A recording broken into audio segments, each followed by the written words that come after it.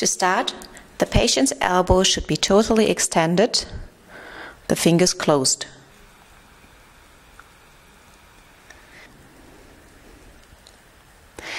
Prepare the measuring sheet with the patient's data.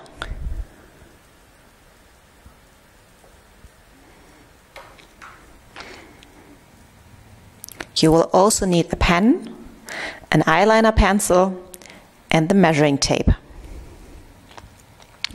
For the first measuring point, we take the distance from the baby finger's nail bed to the styloid processes of the ulna and mark it with the eyeliner. This point always remains the same.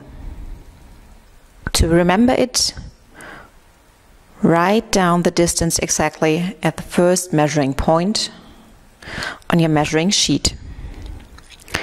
Now use this mark and move on and mark every 4 centimeters. The elbow stays extended until the last possible position to get a horizontal line.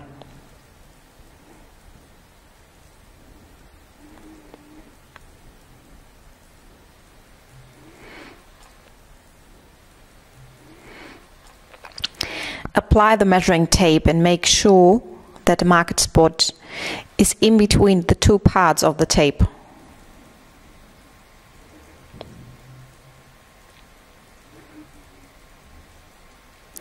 Move on to 2 or 3 marked spots and write down the results on the measuring sheet to within a millimeter.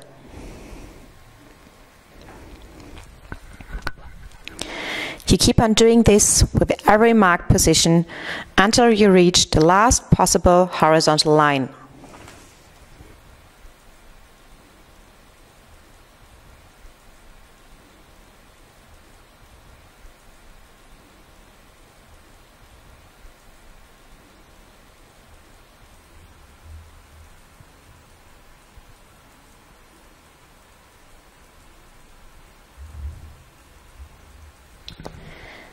The measuring tape should only be laid on the skin without causing any tension by pulling too strong.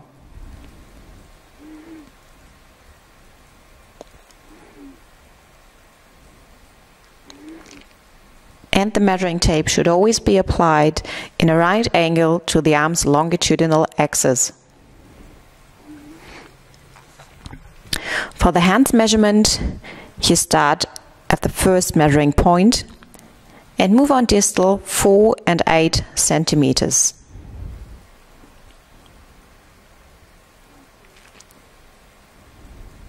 These 2 marks are not added to the arm's volume.